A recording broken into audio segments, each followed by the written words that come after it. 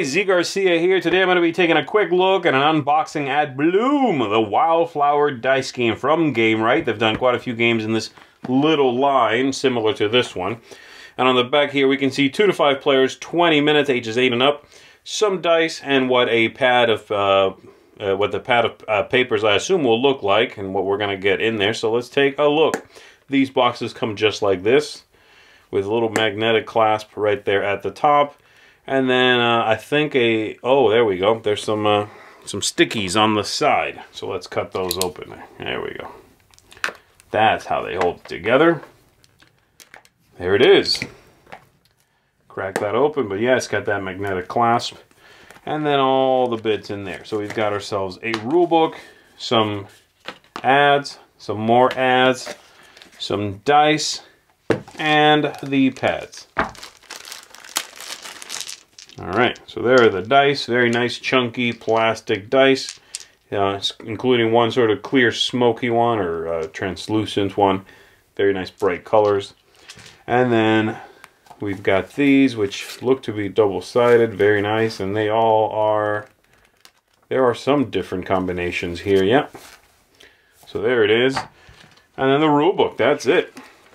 So let's see what we've got. What kind of game are we looking at here? So, we're going to be, everybody has one, we're going to roll some dice.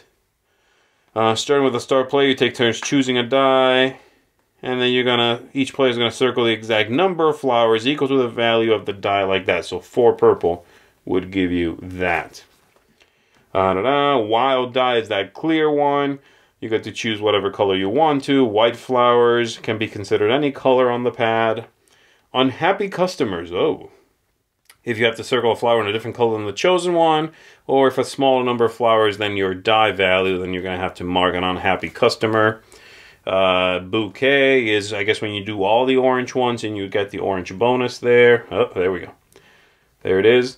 And then whatever flower garden beds are.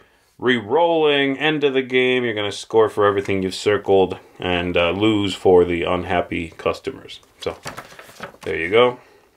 Rules in Spanish on this side. That is it. Very simple little game. Sounds neat. I like these little roll and write games. They're usually very clever. And this one certainly appears to be clever as well. So stay tuned for more on Bloom. Thanks for checking this out with me, everybody. I will see you all on the next one. Thanks for watching. Tune in every day for the Dice Tower's daily game unboxing.